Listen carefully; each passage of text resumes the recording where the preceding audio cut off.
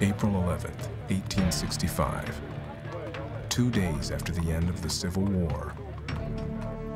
In the White House, President Abraham Lincoln agonized over his first speech since the defeat of the South. The jubilant crowd outside expected a celebration of the Union victory. Instead, the president warned that Reconstruction, as he called it, would be fraught with great difficulty. The war has spiraled far beyond the worst imaginings of anyone. Over 600,000 people have died in the last 4 years. The largest slave system of the modern world is in shambles, and no one knows what's going to replace it. People just cannot imagine how they're going to put the country back together again. It is a revolutionary, chaotic situation, and the responsibility now was to come up with a plan to restore this society. But you also had to do it with this deep and abiding division over race. 3 days later, the statesman who led the Union through the Civil War was assassinated. Suddenly, the extraordinary challenge of reconstructing the nation was in the hands of ordinary men and women. A Yankee officer would venture to the most violent corner of Louisiana to try to impose order. A plantation mistress, whose slaves were now free, would struggle to reclaim her place in the world. A fiery black minister would mount a pitched battle with white landowners. And a new president would force a dramatic showdown with Congress. An old order, an old society has been destroyed, and everything is up for grabs.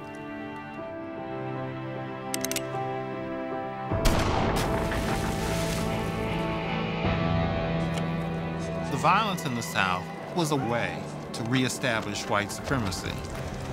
This was a war of terror. After 4 bloody years of civil war, Americans North and South would continue to fight over the meaning of freedom, the meaning of citizenship, and the survival of the nation itself.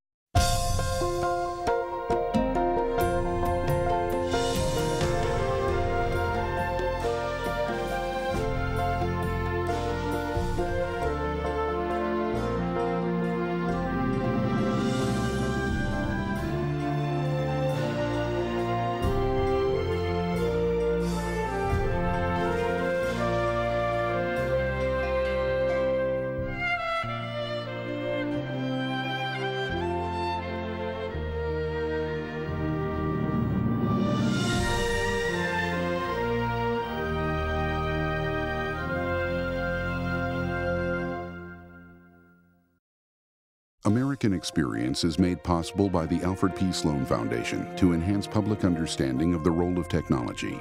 The foundation also seeks to portray the lives of the men and women engaged in scientific and technological pursuit. At Liberty Mutual Insurance, we do everything we can to help prevent accidents and make America a safer place. Liberty Mutual is proud to support American Experience. At the Scotts Company, we help make gardens more beautiful, lawns greener, trees taller. If there's a better business to be in, please let us know. Major funding for this program provided by the National Endowment for the Humanities, the John D. and Catherine T. MacArthur Foundation, the Corporation for Public Broadcasting, and by contributions to your PBS station from viewers like you. Thank you.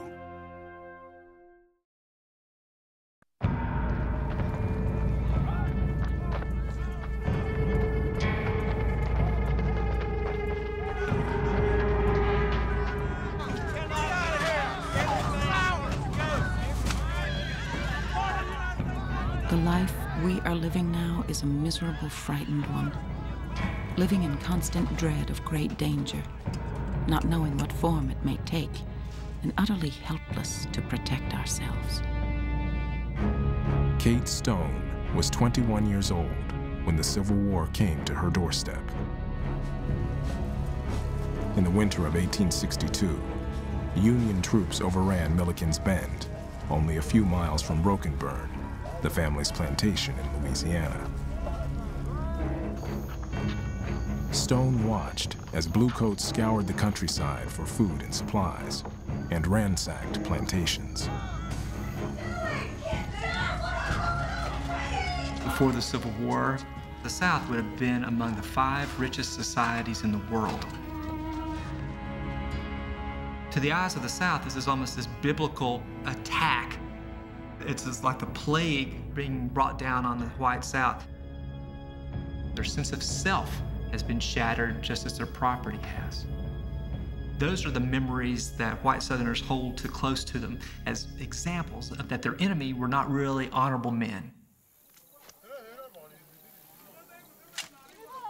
With her father dead and her brothers away fighting for the Confederacy, managing Broken Burn fell to Kate Stone and her mother. The plantation was 1,260 acres with 150 slaves. Owning 150 slaves meant that they were in the absolute upper echelons of Southern society and Southern wealth. And so she is both a young, privileged woman, but she finds herself essentially on the battlefield and sees Yankee troops frequently, runs from Yankee troops. Many of her wealthy neighbors abandoned their homes. The Stones clung to their plantation and determined to wait it out. As frightening to Kate as the federal troops were the black men and women now claiming their freedom. Mr. Hodison's Negroes came out today. 6 men with their children and clothes walked off in broad daylight after a terrible row, using the most abusive language to Mrs. Hodison. The other Negroes declare they are free and will leave as soon as they are ready. It was a tremendous shock for many in the planter class to discover, first of all, that the people who worked for them were not happy to work for them. And secondly, sometimes the people who had worked for them were really angry at them. Kate expresses a lot of fear throughout the war, and it's most often fear of armed slaves. What are they going to do to me, given what we have done to them? Mother and daughter watched as their world was upended until they could watch no more. This kind of lack of order, lack of control was the most frightening thing to the Stones.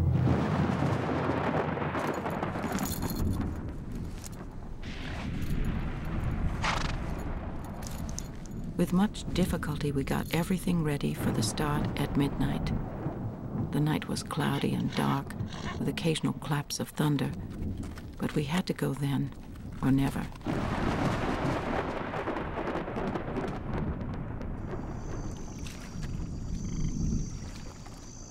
From Louisiana, the Stones fled 300 miles by horseback and boat to Tyler, Texas. There, they joined other wealthy planters who had also escaped to wait out the war. God will aid us in our righteous cause.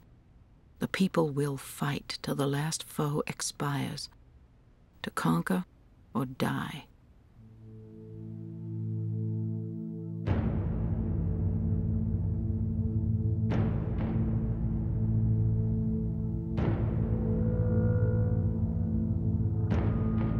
Less than 2 years later, General William Tecumseh Sherman scorched a path of destruction across Georgia that ended with the capture of Savannah. In December 1864, Sherman offered the port city to President Lincoln as a Christmas gift. Union victory was near.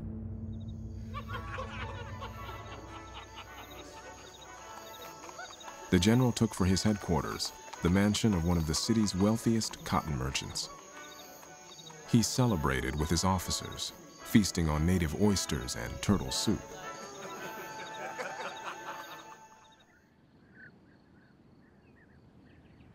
On the outskirts of the city, thousands of emancipated slaves were gathered. They had followed Sherman's army to Savannah, doubling the city's population. In the book of Revelations, it is written that the first shall be last and the last shall be first. And this is interpreted as that moment where God, in his omnipotence, has now come to deliver his people from bondage. It came so sudden on them, they wasn't prepared for it, recalled one liberated slave. Just think of whole droves of people that had hardly ever left the plantation, turned loose all at once with nothing in the world but the clothes on their back. Lincoln's Emancipation Proclamation had freed slaves across the South. But Washington still had no clear plan for what to do once African Americans were free.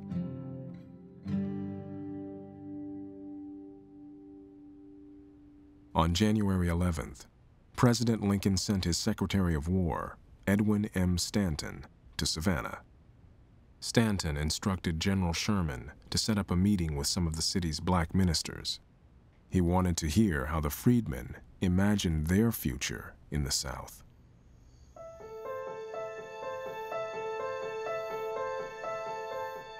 That evening, 20 black men entered the grand parlor as guests of Stanton and Sherman. 16 were former slaves. They chose Reverend Garrison Frazier, who had purchased his freedom 9 years earlier, to be their spokesman.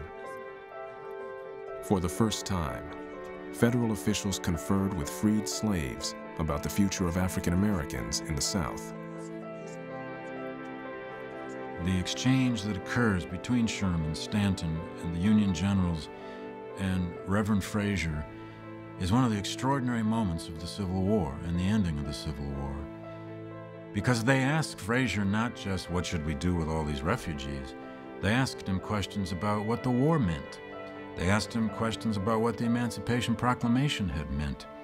They asked him what the presence of black troops in the Union Army meant. And in many ways, you'll find no better definition of the meaning of the Civil War and the kinds of answers that Garrison Frazier gives that day in Savannah. The freedom, as I understand it, promised by the Emancipation Proclamation, is taking us from under the yoke of bondage and placing us where we could reap the fruit of our own labor. To be a slave, as one of these ministers pointed out to General Sherman, was to be someone who had no control over his life's decisions. And now, these people feel the need to express their abilities, their choices. The way we can best take care of ourselves is to have land, and we can soon maintain ourselves and have something to spare.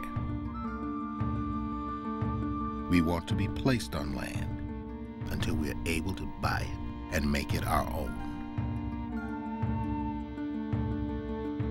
This was a man who never left probably coastal Georgia in his life, but he understood the Declaration of Independence. He understood the Emancipation Proclamation. And beyond that, he said, in effect, you should give us our rights, and you should protect our rights, and then you should leave us alone and let us be citizens. 4 days later, anxious to get thousands of freed slaves off his hands and Washington off his back, General Sherman issued Special Field Order 15. It was only a temporary order, but it became one of the most controversial of the Civil War. Plantations in the rice country had been abandoned by white planters during the war. 400,000 of these acres would be given over to African Americans for settlement. The huge land tract included the Sea Islands and parts of the Georgia and South Carolina coast. 40 acres of land will be given out to each family. Plus, Sherman says the Army's got tons of mules, which we don't really need. They're broken down from our long march. If anyone wants a mule, they can have one of these mules. This is the origin of that famous phrase, 40 acres and a mule. Here was a real revolution. A revolution in the land, on the land, a chance to be their own freeholders.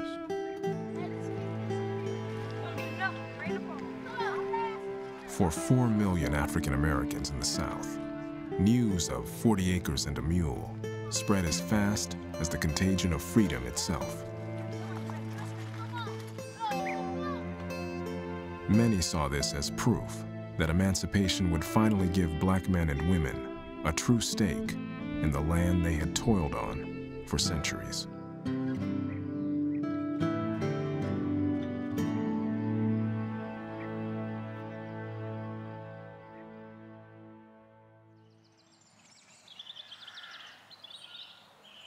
Our forces are victorious. Great peace rumors are afloat, and General Lee has certainly given Grant's army a good drubbing. We hear that General Sherman is dead. Through the winter and spring of 1865, Kate Stone and her mother remained in Texas, clinging to every desperate rumor of rebel victory. In April, they learned the true state of things. At a courthouse in Appomattox, Virginia, Lee had surrendered his army. The Confederate rebellion had been crushed. Conquered, submission, subjugation are words that burn into my heart. The degradation seems more than we can bear. I think those words had particular relevance in a white Southern society that was fixated on honor. Honor and glory, independence were at the core of the white South's understanding of itself, and particularly the understanding that male Southerners had of what it meant to be men, what it meant to have manhood. Because who is conquered, subjugated, that's a slave. The white South can only imagine that they must have invoked God's wrath in some way. Maybe God is punishing us. But surely he does not mean for black people to be their equal. Maybe slavery was meant to end, but surely God didn't mean for black people to stand alongside whites. There's a story of a slave who ran away from his master, joined the Union Army, and came back into the South and seized his own master's plantation with his regiment. And he sees his former master and he says, "Bottom rail on top this time, massa." Bottom rail's on top now.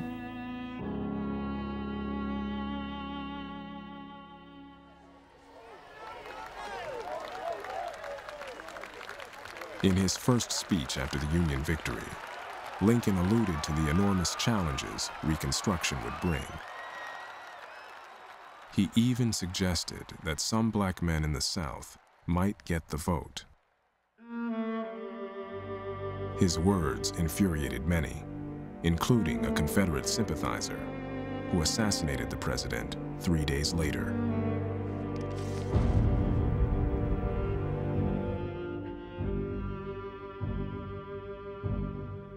With Lincoln gone, the question of how to put the country back together again took on even greater urgency.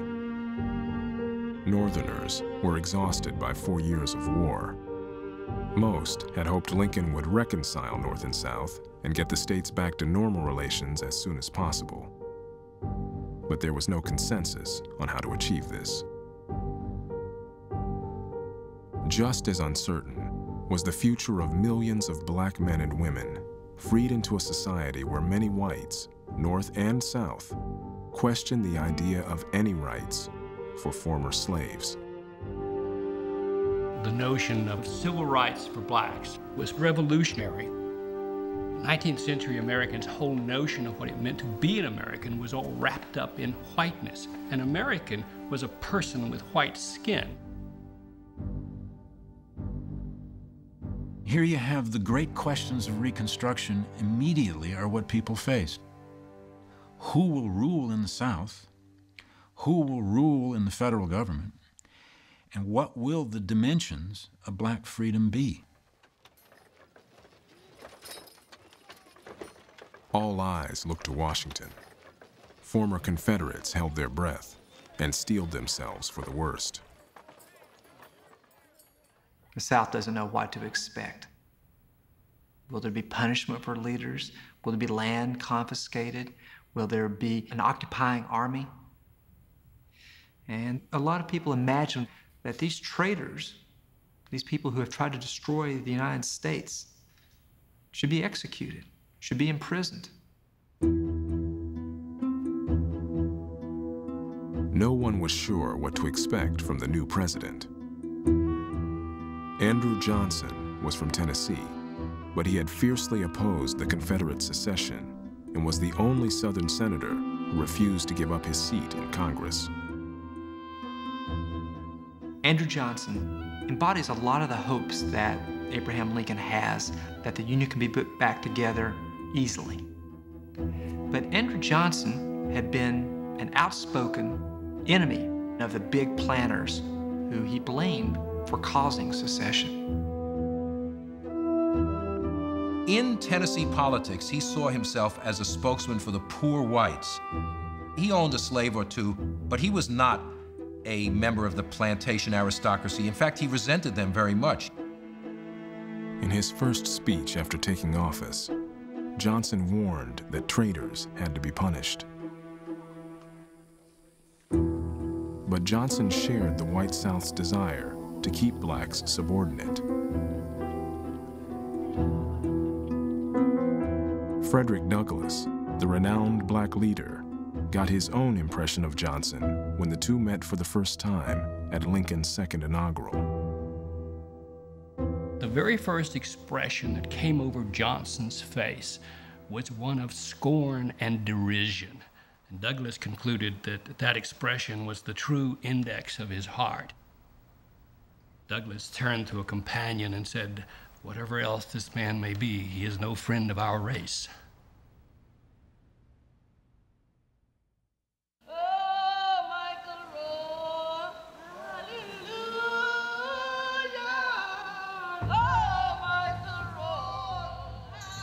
Even as Lee surrendered to Grant, scores of newly emancipated men and women were arriving at St. Catherine's in the Sea Islands of Georgia. Under Sherman's Field Order 15, these abandoned lands would be theirs. Leading them was 53-year-old Tunis G. Campbell from New Jersey. For years, Campbell had worked tirelessly as an abolitionist, a preacher, an educator, and political organizer. With the help of Secretary of War Stanton, Campbell got himself appointed superintendent for the Union-occupied islands in Georgia. There are a lot of people in 1865 who are trying to tell blacks what freedom is and tell them what they ought to be doing. Campbell reflects the impulse we should really determine ourselves what we're doing. Independence from white control, that's critical to their definition of what freedom is. It just happens that on St. Catherine's Island, you can create such a thing. The whites have all fled, Sherman has given out land, so the opportunity to create an independent black community exists. We left with rations and a few families, and at Hilton Head got more, Campbell wrote. And Savannah loaded us as deep as we could swim. These deserted lands had been at the heart of the South's rice-growing empire. As Campbell arrived to the island and they put the gangplank down, the island was overgrown.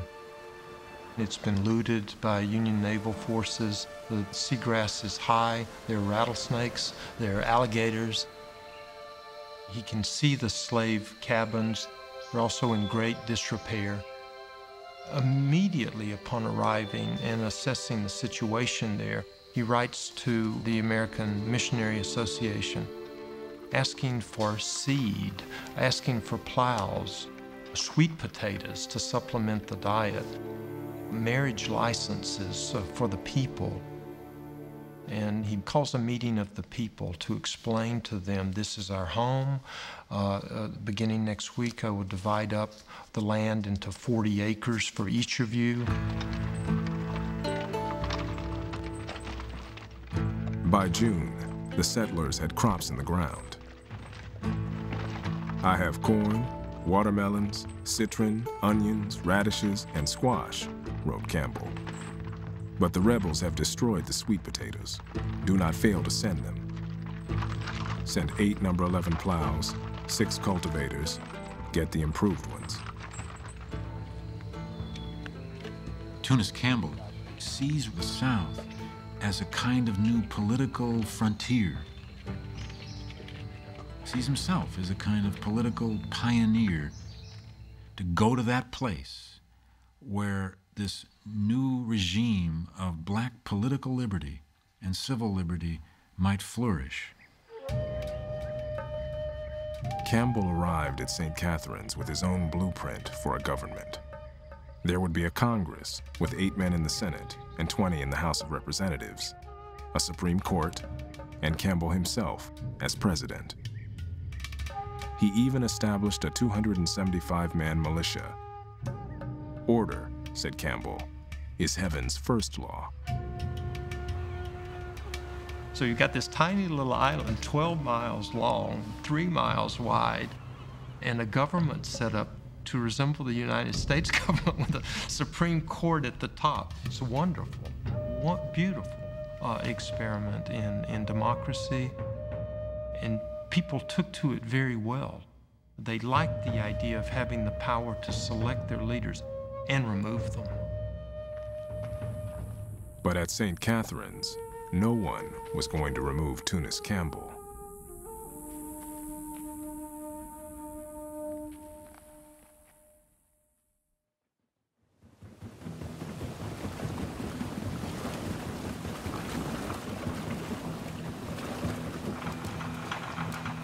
That same fall, 9 black soldiers and their white captain climbed aboard a sternwheeler in New Orleans and headed upriver.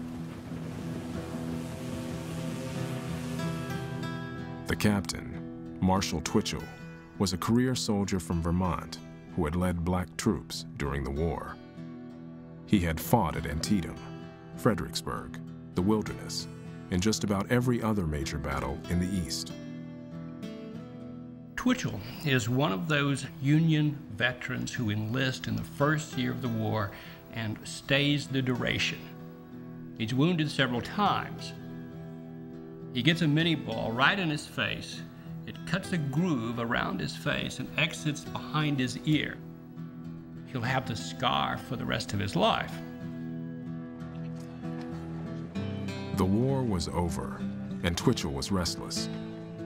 In New Orleans, he got himself a commission in the Freedmen's Bureau. In the chaotic post-war South, the job of the Freedmen's Bureau agent was to smooth the transition from slavery to freedom. The Bureau built schools for the former slaves and fed and clothed war refugees, black and white.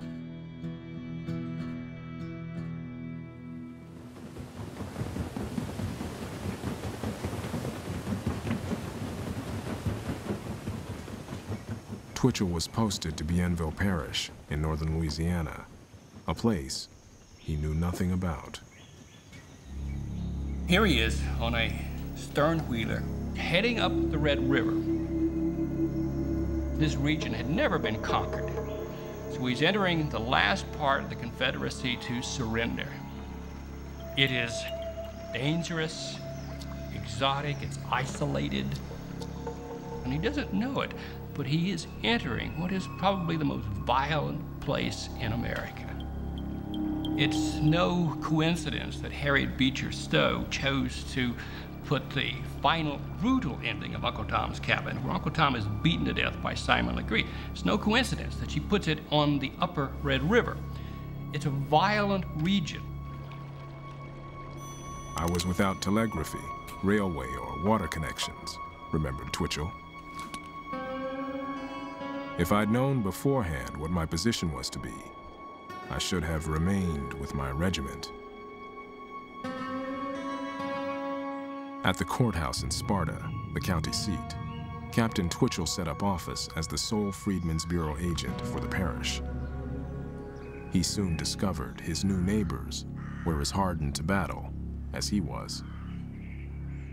My great-grandfather had 2 brothers killed in the war and another wounded, and I'm named after one of them. There wasn't a family here that didn't lose somebody to the war. But in our little area, these veterans were never defeated, and that is a lot of the feeling here. The war just ended, and so everybody went home. And up into the midst of this came Twitchell. The people in the area are wary. They don't quite know what to expect. But they quickly discover that this Freedmen's Bureau agent is somebody that they're going to have to deal with.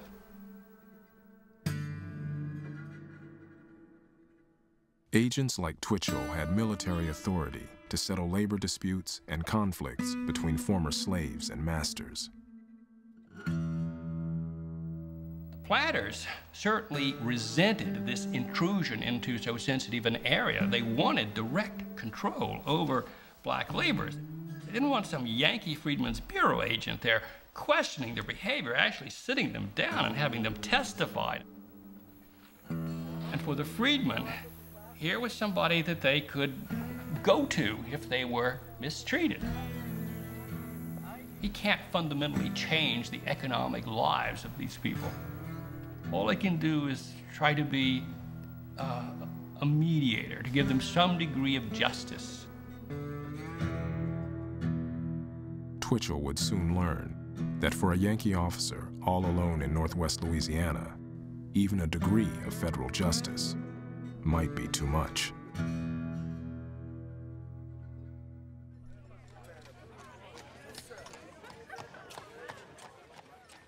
For the first 48 days of Andrew Johnson's presidency, Southerners waited anxiously to hear what he would demand before allowing them back into the Union.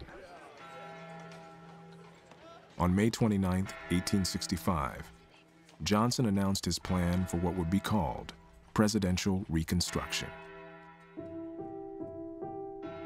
There was good evidence in 1865 that a lot of white Southerners, leadership even of the Confederacy, would have accepted relatively harsh policies at that moment. But very soon it became clear that Andrew Johnson wanted a rapid, lenient restoration of the Union with as little alteration of the Constitution and the creation of black civil and political rights as possible. Johnson would issue blanket pardons for most former Confederates. The rebel states would be encouraged to form new governments quickly. Washington would not interfere. The president's leniency surprised many in the North. Southerners responded with relief. Johnson actually sets only the most minimal requirements. All they have to do is admit we lost the Civil War. The Civil War is over, slavery and secession are dead. Other than that, there are no requirements.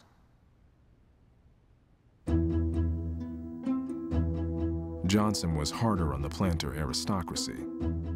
He insisted that wealthy planters and Confederate leaders write him personally and beg for clemency. This basically eliminates the planter class from leadership of Southern politics. If you're not pardoned, you can't vote, you can't hold office, and you can't get your property back if it's been seized by the federal government. Andrew Johnson had no sympathy for wealthy planters. He had risen from poverty and identified with poor white Southerners who, before the war, had far outnumbered the slave owners. Now, he was anxious to protect poor whites from what they saw as a new threat. Poor whites have to face the fact that now that black people are free means that they have to compete with this new element for livelihoods, for social positions, and for political power, ultimately. And this is a very frightening thing. Johnson's aim is to bring the white South and the white North back together. African Americans just do not play a role in Johnson's vision of the post-war South other than to go back to work and be landless and rightless plantation laborers. Johnson's contempt for the freedmen infuriated many in Washington, and none more than Thaddeus Stevens. The congressman from Pennsylvania had been a fierce abolitionist long before the war. Within the Republican Party, he led a small, vocal faction known as the Radicals. These were principled men. Before the war, they had been the strongest Republicans opposing the expansion of slavery. During the Civil War, they had been the first ones to call for arming of black troops, for issuing an Emancipation Proclamation. Long before there was any conceivable political benefit to be gained from supporting the rights of black people, they were doing it. The radical Republicans had a vision of what Reconstruction should be. They believed it should be longer in duration. They believed the Southern states had left the Union and had destroyed their status as states. They had to be reinvented. To Thaddeus Stevens, Reconstruction meant not only safeguarding and preserving the essential results of the Civil War, but in his vision, it meant remaking the South. It meant the increase of democracy in terms of representation. It meant the spread of the right of suffrage. The Radicals' hard line marginalized them within their own party. Most Republicans feared the Radicals' position on black rights would drive away white voters in the North. It is the radical wing which is the most sympathetic to black people. The party in general was committed to a limited program of civil rights, protection of property, education, etc. But the party is not in any way committed to any sort of radical restructuring of Southern society.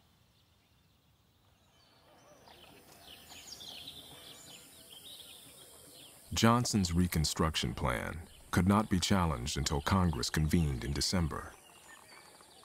That summer, radical leaders could only watch as scores of planters descended on Washington, pleading to be pardoned. Whose petition would be denied or granted was uncertain.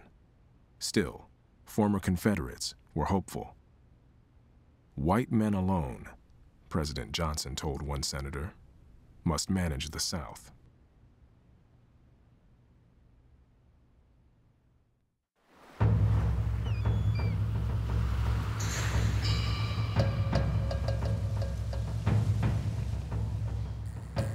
On St. Catherine's Island, Tunis Campbell's Township was flourishing.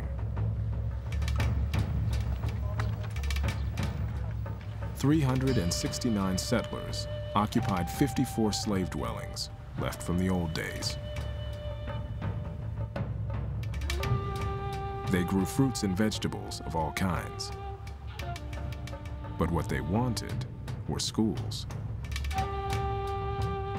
There is one sin that slavery committed against me that I will never forgive, remembered one man.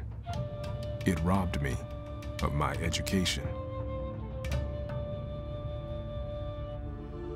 Before the Civil War, maybe no more than 10 to 15% of the black population of the South was literate.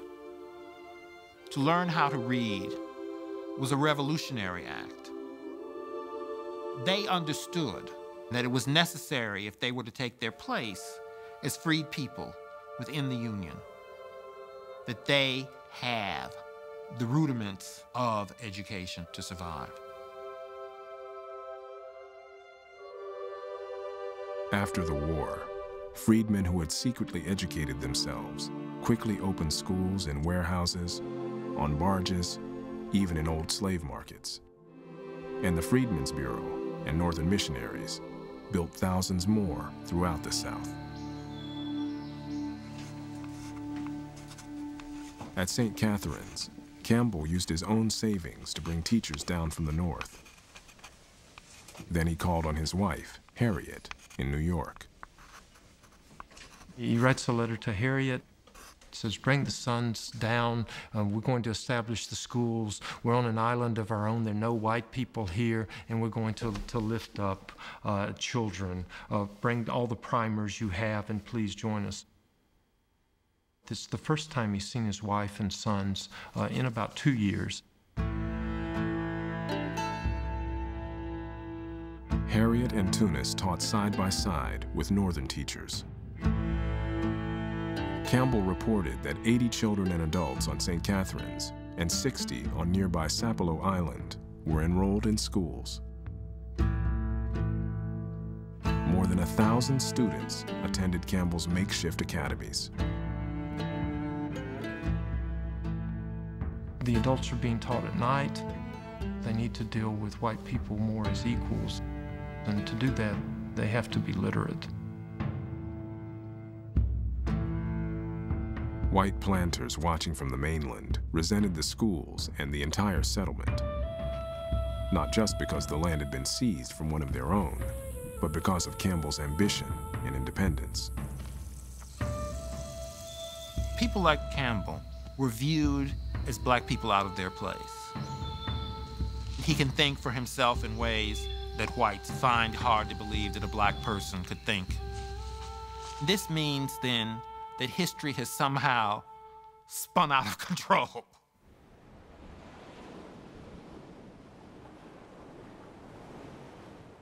By June 1865, Jacob Waldberg, the white planter who had owned St. Catherine's, was back in Georgia. He demanded that Campbell get off his land. The planters are holding up deeds to the islands that are 200 years old or 150 years old. They said, no, wait a minute.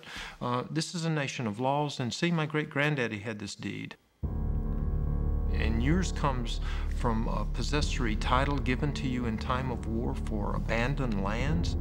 How does that affect my promise of property rights under the Constitution of the United States? Waldberg got his answer. St. Catherine's Congress passed a law forbidding any white person from setting foot on the island. Campbell's militia stood ready to enforce it.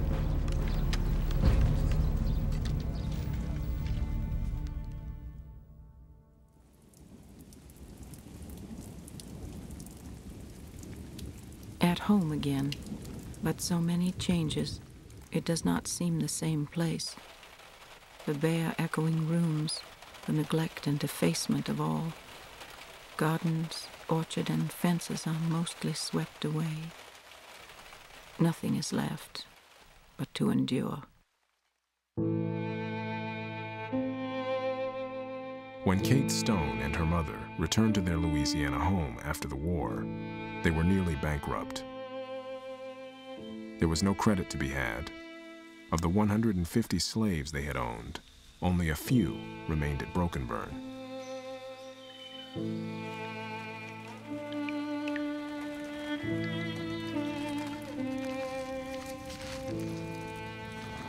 The Stones had safeguarded the family's silver before their escape.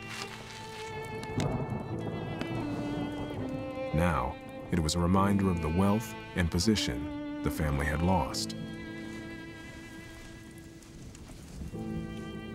What the women mourned most were the men who had sacrificed themselves for the Southern cause.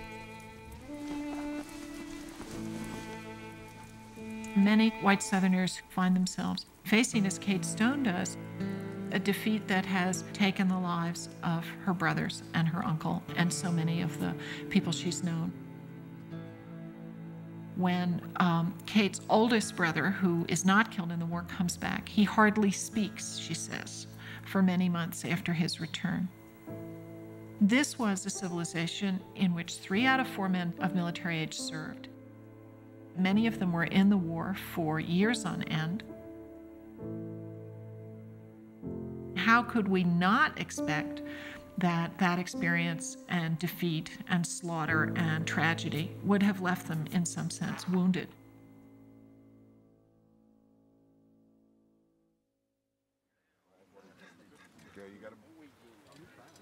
All these hundreds of thousands of Confederate soldiers are going back home, uncertain of what they're going to find and uncertain of what they're going to do.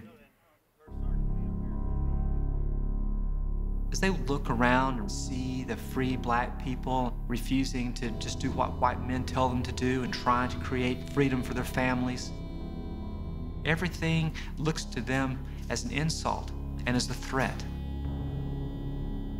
White Southerners say, we've got to make clear who's boss. We've got to make clear that we are in control of all of this.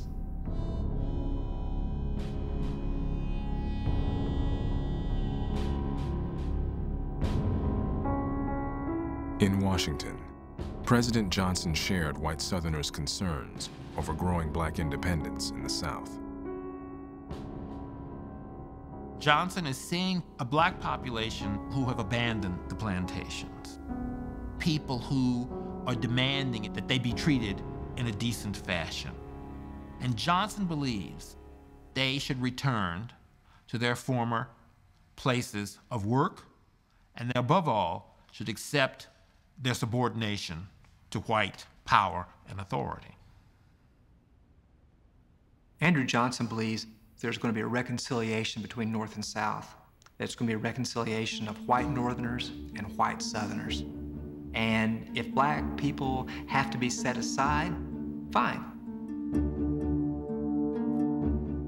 The president abandoned his strict policy toward the planters. By fall of 1865, he was pardoning so many that special clerks had to be hired to keep up with the paperwork. Johnson thinks that only the planters can really keep these African Americans under control. So very quickly he begins to bring the wealthy planters back into his Reconstruction policy in order to really impose subordination on the former slaves. The planters only want to be pardoned so that they can get their land back. And so Andrew Johnson complies with their wishes, pardoning 15,000 to 20,000 planters, hundreds of them being pardoned every day. When these planters then are pardoned, they return to their islands and to their acreages all over the South, and they want the people who are then living there removed.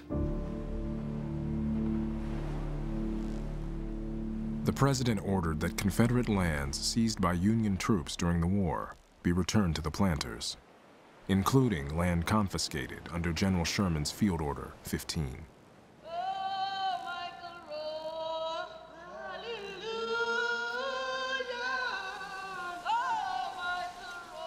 In Georgia, the assistant commissioner of the Freedmen's Bureau refused to give planters back their land. Johnson fired him and replaced him with someone who would. In Washington, the head of the Bureau, General O. Howard, sympathized with the freedmen and resisted the president's decree for as long as he could. Finally, in October, Howard set out for the black settlement at Edisto Island off the coast of South Carolina. His orders from President Johnson were to effect an agreement mutually satisfactory to the freedmen and the landowners. Behind the bureaucratic language, Johnson's directive was clear. General Howard has to tell these former slaves that the land that they thought had been given to them by the federal government now is going to be given back to the former owners. And if they want to remain there, they're going to have to sign labor contracts to work as laborers on these plantations.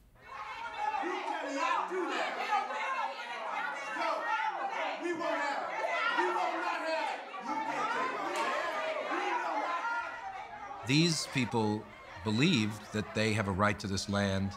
To them, this is a violation, a deep betrayal of the promises that the government made to them. They are not willing to just take this lying down. I'd endeavored to explain the wishes of the president, and with one voice they cried, "No, no."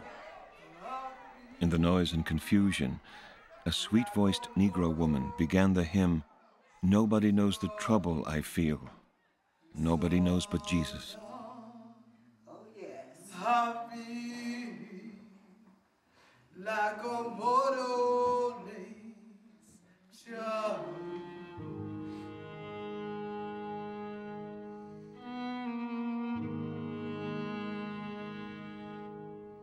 Many had been following events in Washington and insisted they would wait and see what Congress had to say. Others petitioned Howard in writing. Wrote one man, "You ask us to forgive the landowners of our island. The man who tied me to a tree and gave me 39 lashes, who stripped and flogged my mother and my sister, and will not let me stay in his empty hut, except I will do his planting and be satisfied with his price. That man I cannot well forgive."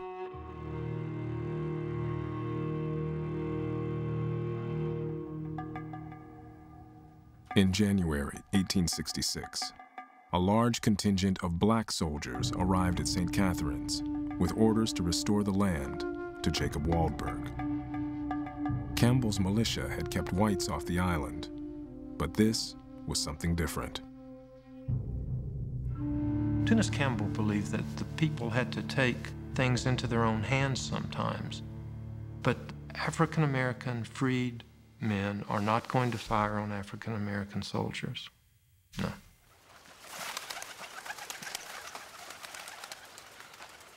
The experiment in independence at St. Catharines was over. A determined Tunis Campbell headed for the Georgia mainland.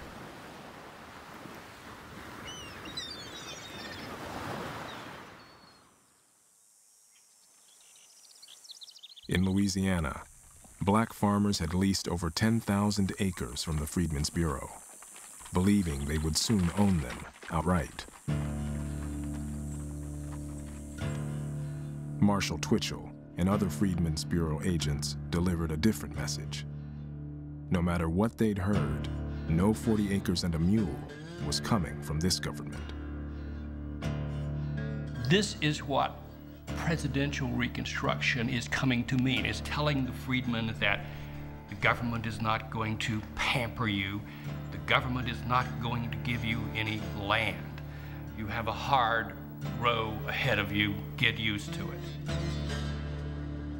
Freedom from slavery, Twitchell informed black laborers, is not freedom from work. His words reflected worries shared by whites north and south, that freed African Americans would not work and would refuse to go back to the cotton fields. What would then happen to the cotton crop of the South? Northern industry needs that cotton. It's still the largest exporter of the United States. To earn foreign money, you need to export cotton. Northerners were not willing to let blacks stop growing cotton. Freedmen, I think, probably would have chosen to duck out of the cotton economy altogether. You can't eat cotton. For the freedmen, becoming an independent landowner is a dream. That's their version of the American dream. But that kind of independence for the freedmen, Southern planters don't want it, the Freedmen's Bureau doesn't want it, many Northerners in Congress don't want it.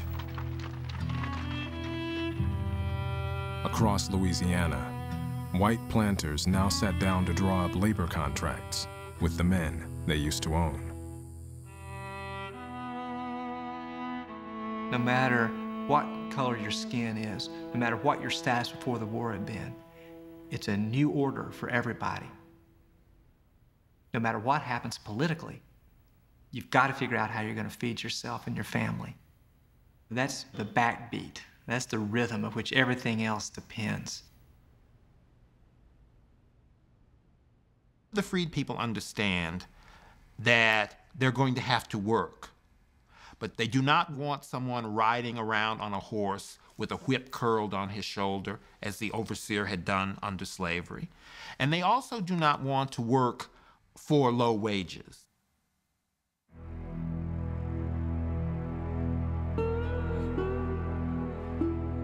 For many white Southerners, negotiating with slaves seemed unimaginable, because in the very notion of negotiation is an assumption of some kind of equality.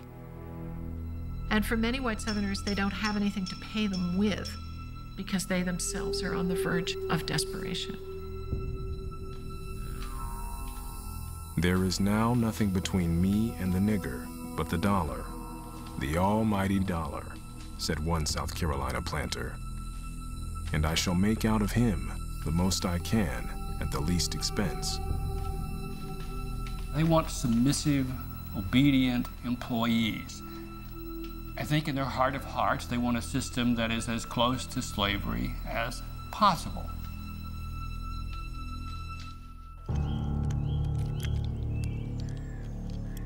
Black laborers who insisted on better wages and working conditions were regularly met with threats and violence. Vigilantes lynched whole families and used the bullwhip on men and women as they had in slavery days.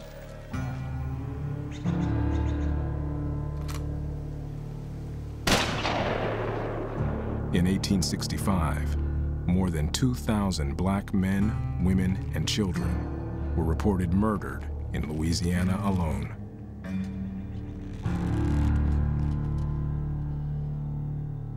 The violence in the South was a way to reestablish white supremacy. These gangs of whites pick out the guy who's trying to save his money, who's trying to get ahead. A man who is an inspiration to other black people in the community. He's the one that gets murdered. It amounts to systematic culling of alpha males from the black community. The Southern legal system became an instrument of intimidation.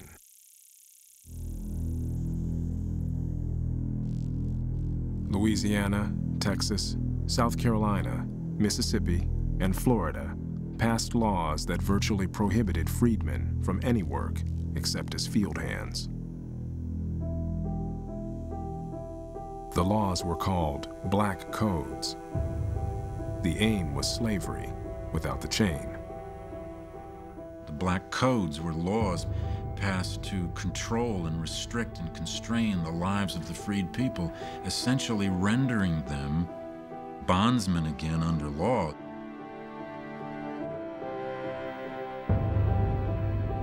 Some states made it illegal for freedmen to handle weapons and restricted them from buying or renting land. Black children could be seized from poor families and forced to work in the fields. If a black man had no job, he could be jailed and auctioned to a planter for his labor. They make a travesty of the freedom that African Americans have acquired. They are so far from any notion of fairness or freedom that even Northerners who are not egalitarians say these laws are unacceptable. And so Northern Republicans are faced with a dilemma.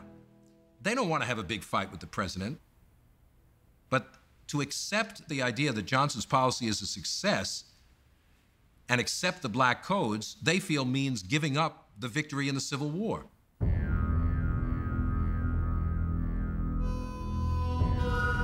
To Louisiana's black veterans, one freedman offered this advice: I would say to every colored soldier, bring your gun home.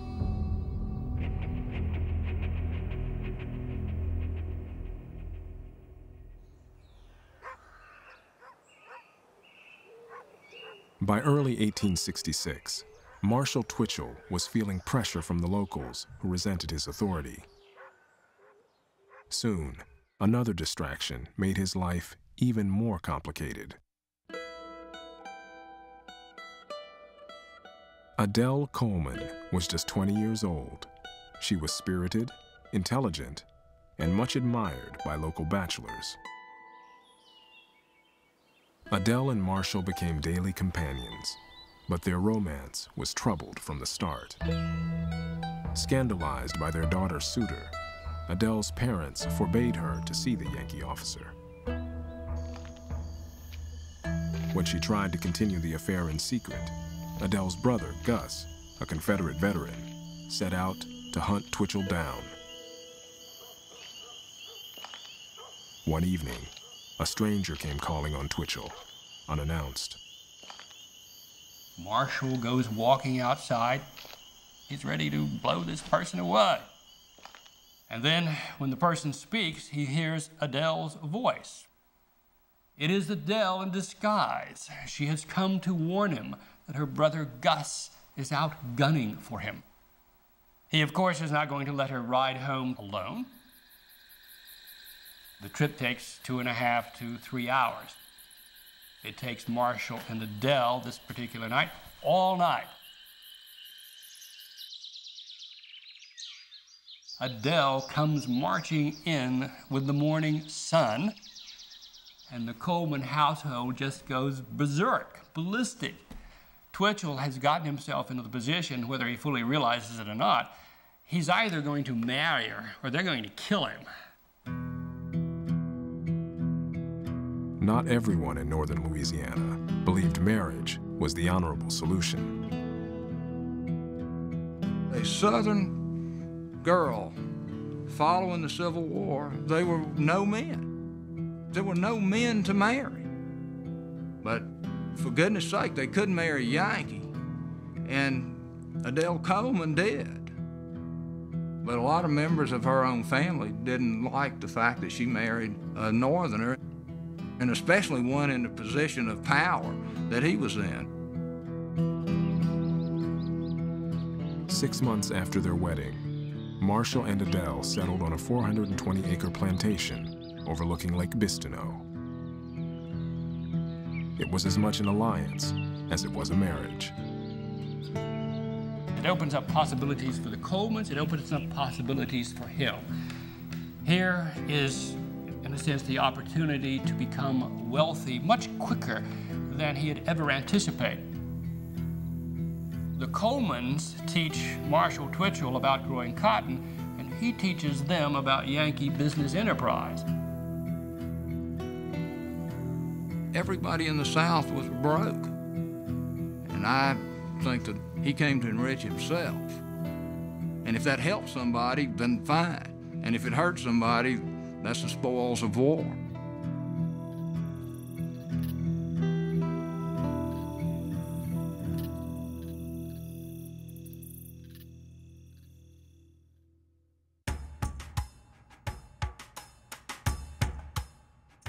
In December 1865, the 39th Congress, the first since the end of the Civil War, convened in Washington.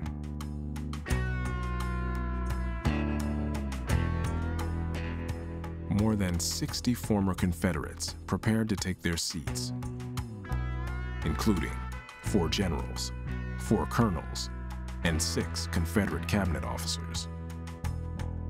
Even Alexander H. Stephens, the former vice president of the Confederacy, expecting, as one observer put it, to govern the country he had been trying to destroy. If the South was going to rise again, so to speak, control its own political life, control the freed people, indeed, if ex-Confederates themselves were going to be allowed back into leadership at the national level, then to so many white Northerners it seemed like the war would have been fought in vain.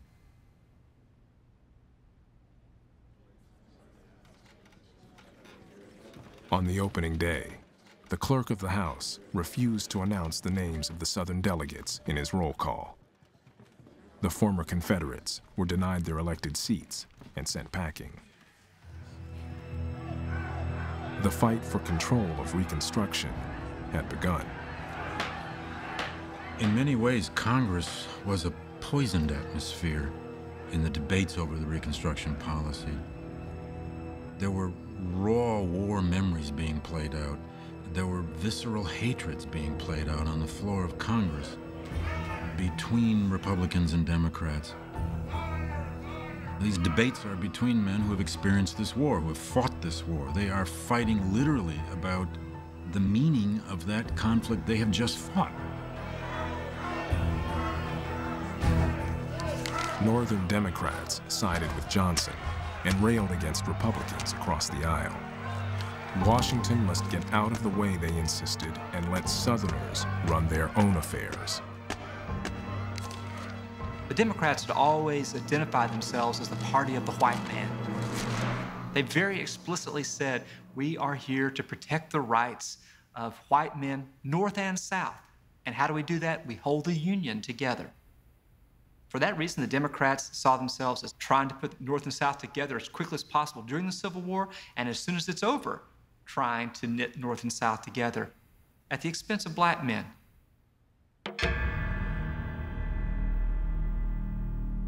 At one point in the debates, Thaddeus Stevens stood up and, answering his Democratic colleagues, says, "Do not, I pray you, admit those who have slaughtered 500,000 of our countrymen until their clothes are dried and until they are reclad. I do not wish to sit side by side with men whose garments smell of the blood of my kindred."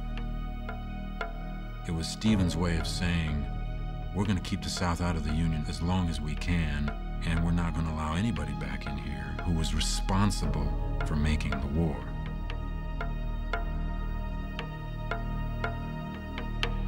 A congressional committee on Reconstruction concluded that Southern governments were unable to keep law and order or stem violence against African Americans. Allowing Southern states unchecked power so soon after the war, the committee said, was madness and lunacy. Moderate Republicans had hoped to persuade Johnson to provide minimal protections for blacks in the South. Now, even they were growing impatient with the president's policies.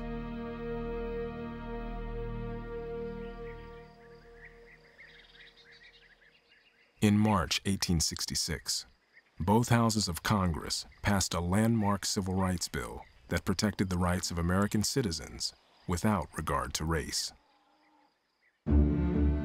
Republicans warned Johnson not to veto the bill if he hoped for any continued cooperation with Congress. 2 weeks later, Johnson vetoed the Civil Rights Bill. Johnson is opposed to the granting of those types of protections to black people. This had not been done for the white immigrants who had come to America. Why then are you doing it for these black people? Moderate Republicans were outraged. Johnson was stubborn, self-righteous, rigid in thinking. He was really the worst person possible to become president accidentally at a time when flexibility, vision, and creative leadership were really what was required. Moderate Republicans are forced into the radical camp because they had to oppose Andrew Johnson.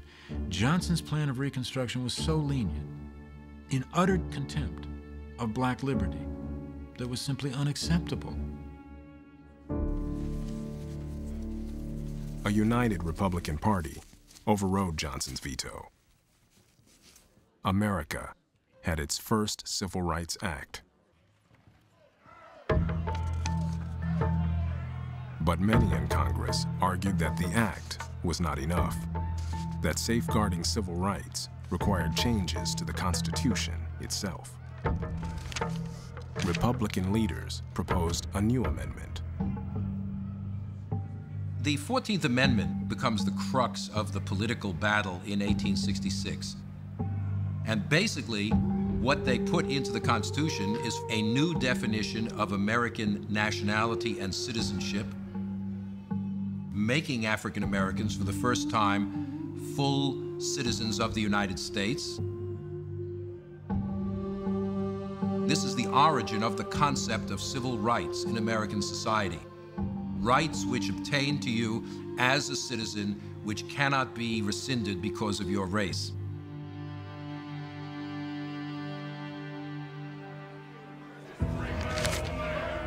This is a titanic debate about just what the authority of the federal government is going to be. There were plenty of Americans who argued the federal government had no right to declare black people citizens. The Democrats are constantly putting forward racist arguments. You are eradicating a line between black and white which has existed forever. To Republicans, what's at stake here really is the definition of freedom. If a person can be discriminated against in every walk of life because of their race, has slavery really been abolished?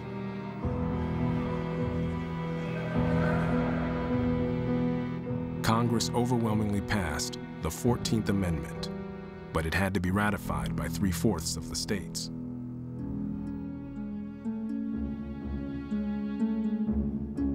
The president denounced the amendment and accused the Republicans of treason. Johnson is opposed to an expansion of federal power. For him, constitutional authority resides at the state level, not at the national level. And Johnson believes that the Republicans are engaged in an enormous usurpation of state authority. The lines were drawn.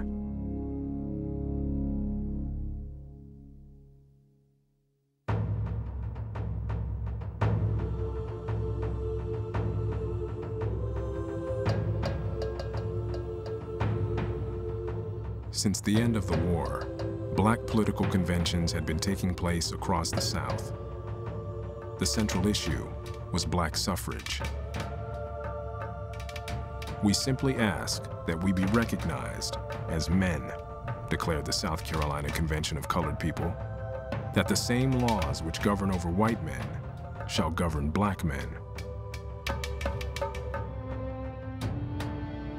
"We stood by the government when it wanted help," a delegate from Mississippi wrote President Johnson.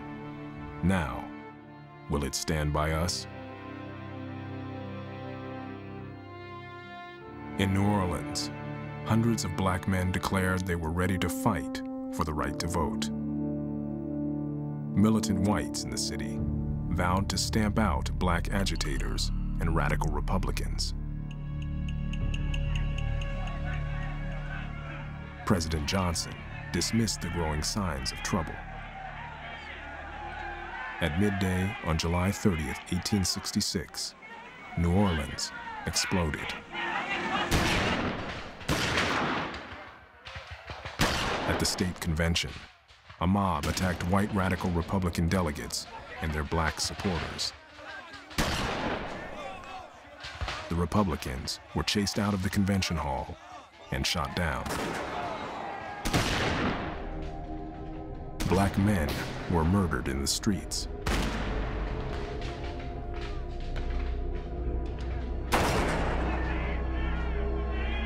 By the time federal troops restored order, 34 blacks and 3 white radicals had been killed.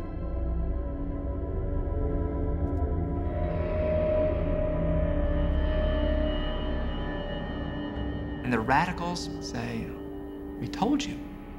We told you that unless you stamp out this serpent of white power in the South, unless you kill it, that it's going to rise up again."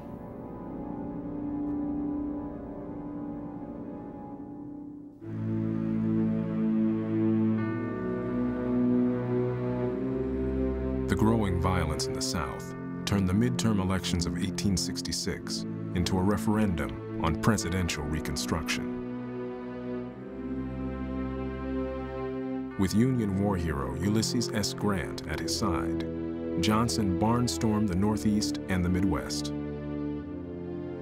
Dubbed the Swing Around the Circle, the speaking tour was an unprecedented effort to sell his policies to Northern voters. It was a disaster.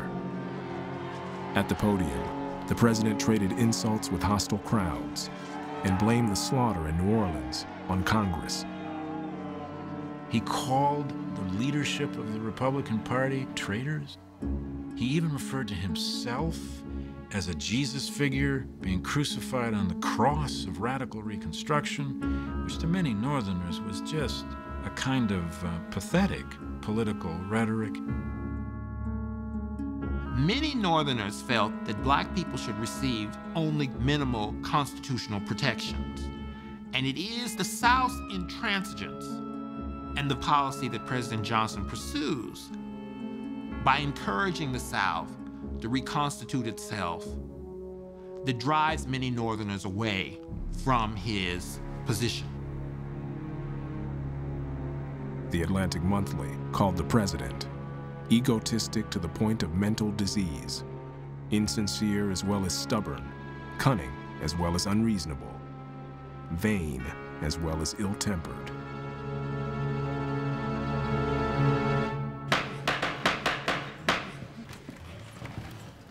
That fall, Republicans won 3/4 of the seats in both houses of Congress, enough to override any Johnson veto. In only 18 months, the radicals had gone from a fringe minority to the center of Republican leadership. Now it was their turn to define the course of Reconstruction. Thaddeus Stevens was 75 years old, so frail that he had to be carried into the House of Representatives by admirers. In a voice his colleagues could barely hear, the tireless Stevens made a final plea for federal intervention in the southern states. Congress has been sitting here, and while the South has been bleeding at every pore, Congress has done nothing to protect the loyal people there, white or black, either in their persons, in their liberty, or in their property. In March 1867, both houses of Congress again rejected a veto by President Johnson and passed the Radicals' Reconstruction Plan. The former Confederate states were divided into 5 military districts, each commanded by a general with power to enforce law and administer justice. New Southern governments would be created. They would have to ratify the 14th Amendment. Their new state constitutions would have to be approved by Congress. And black men would have the right to vote. This really was a remarkable leap in the dark for world history. It's the first large-scale experiment in interracial democracy that had existed anywhere.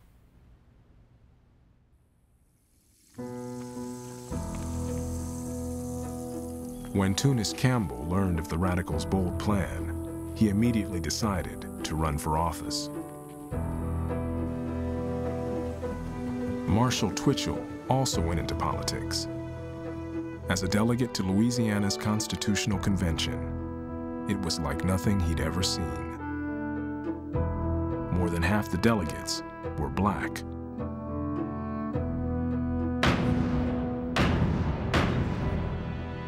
Within a year, Andrew Johnson would be impeached by the Senate for high crimes and misdemeanors.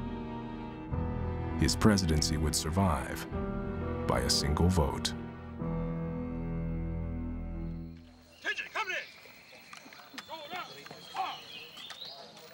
When radical Reconstruction passed, there were still 38,000 federal troops stationed in the South. In Kate Stone's Louisiana, more than half the regiments were black. Women like Kate Stone look at this and see embodied in black soldiers their greatest fear. These black men, many of whom had been slaves only 18 months earlier, they wear that uniform as if it's their right, as if they're Americans too. For white Southerners, this is not just politics. It's about your very core being. Congress is going to do certain things, but there's almost a kind of guerrilla warfare of the domestic, of the local, of people just refusing to let society change.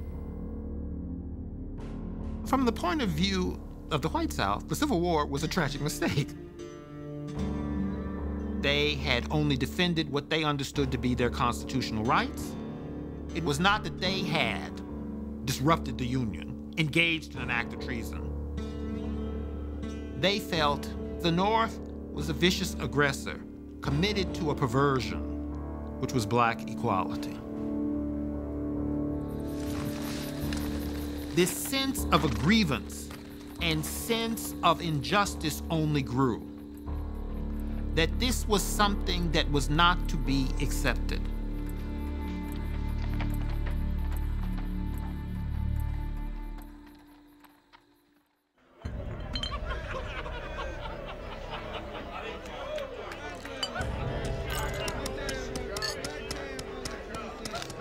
In North Carolina, the last legislature elected solely by the white vote adjourned. The legislators marked the occasion with a whiskey punch party. Before long, the state capitol was in a drunken uproar.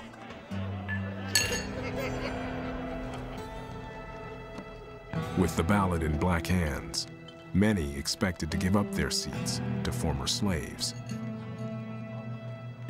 "We have lost all hope of escaping the vengeance of the Northern people," wrote one senator, "and all are preparing for the worst."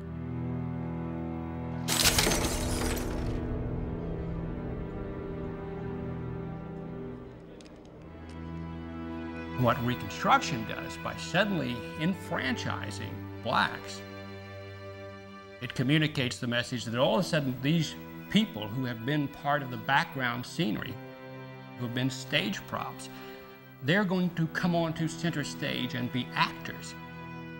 And that is deeply disturbing to white Southerners and to many people in the North. Across the South, black newspapers exhorted every black man to seize the moment. "He owes it to the martyrs who have fallen to procure his rights," declared a Georgia newspaper. "He owes it to his God who has wrought his freedom. Let the Republicans of the North know the strength and character of the colored vote in the South. Vote.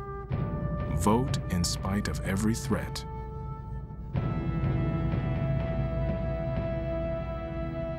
To freedmen, the ballot was sacred proof they were bondsmen no longer, but citizens at last.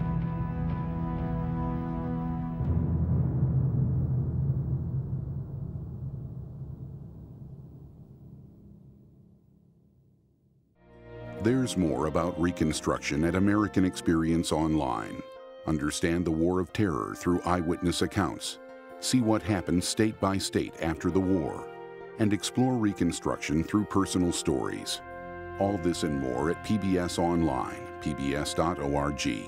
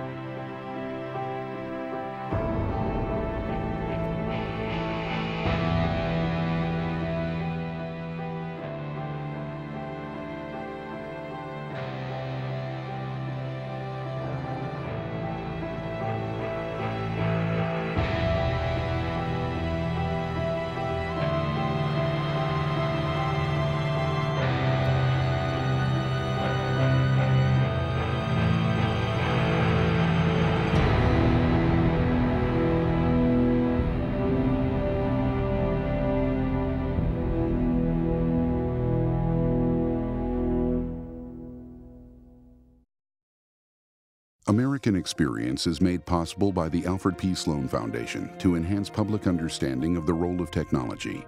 The foundation also seeks to portray the lives of the men and women engaged in scientific and technological pursuit.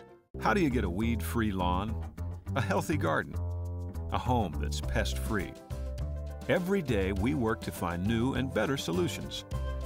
Ortho, proud to support the American Experience on PBS. At Liberty Mutual Insurance, we do everything we can to help prevent accidents and make America a safer place.